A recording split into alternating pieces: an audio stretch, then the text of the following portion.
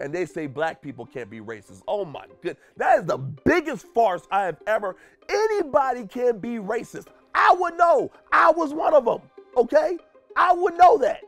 So you can't come at me with this, oh, black people can't be racist. Oh, it's all about systems of oppression and hierarchies and who's in the dominant race at the time. They're the ones that can be racist. The dominant race can be racist, but the non-dominant one, are you kidding me? I'm sorry, you can't just change the definition of words just to suit your subjective idea of what is and what isn't. That's not the way language works.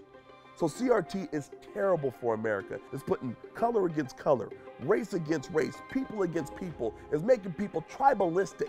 And I'm so sick of the tribalism that's going on in America.